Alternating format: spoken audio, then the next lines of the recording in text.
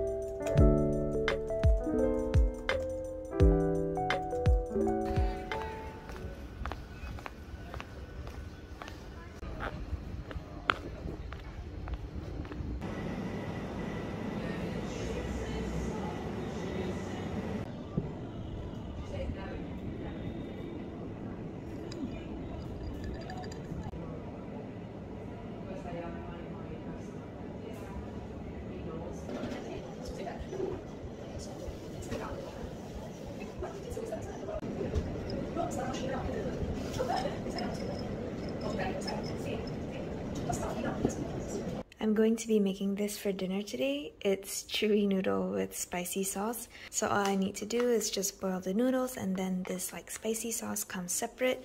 And for vegetables, I have cucumber and some kale. And on the sides, I'm also going to heat some of this up. So this is the ready-made sort of semi-spicy sauce.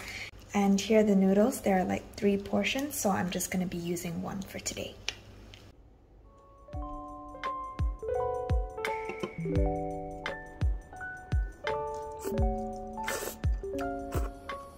I wanted to try making this myself because I don't think it's actually that difficult. I think it's just like flour, spring onions, and like some seafood. But knowing me, I've just been like getting really lazy to like full-on cook meals from scratch or like do any sort of baking, so this is close enough to cooking. So good.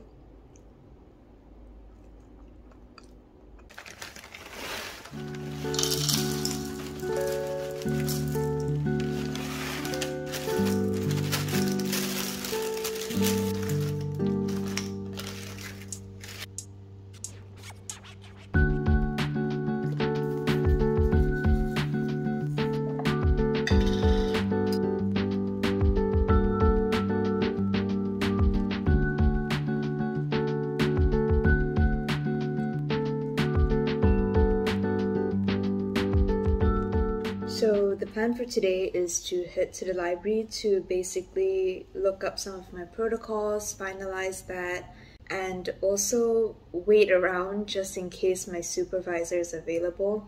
Because at the moment, it was really difficult to find someone who had the time to supervise some of the bacteria work that I needed to do for this week.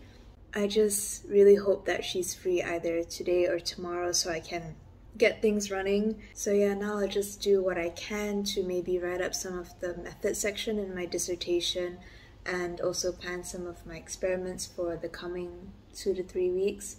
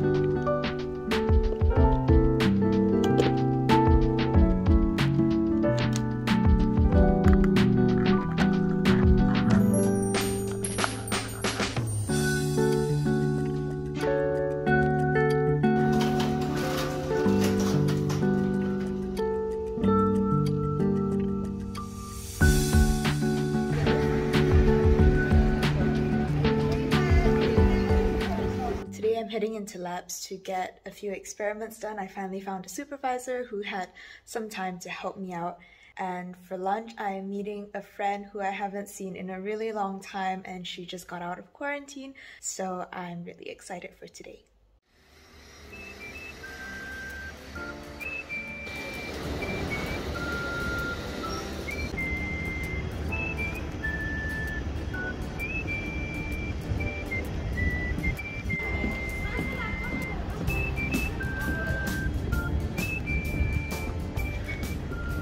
So before I can start any experiment, I need to warm up some media. So here's just a water bath, and there I have some media, FBS, and some penicillin and streptomycin.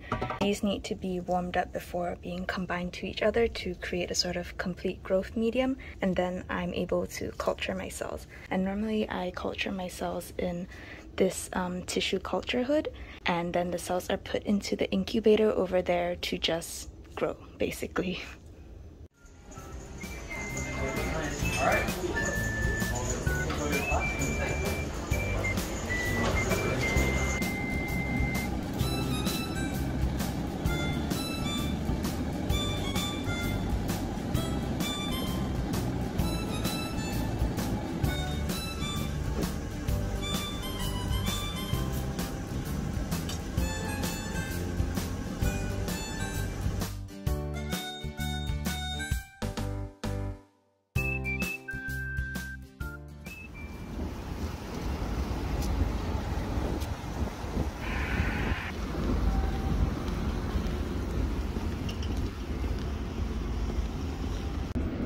The next station is Temple. I did some bacteria work earlier this morning, so I grew up some bacteria in liquid culture, and now I'm just keeping some as glycerol stalks to use for future use. And here are some of my mini prep samples. So mini prep basically extracts plasmid DNA from your bacteria, and here's the plasmid DNA that I'll be using for my future experiments.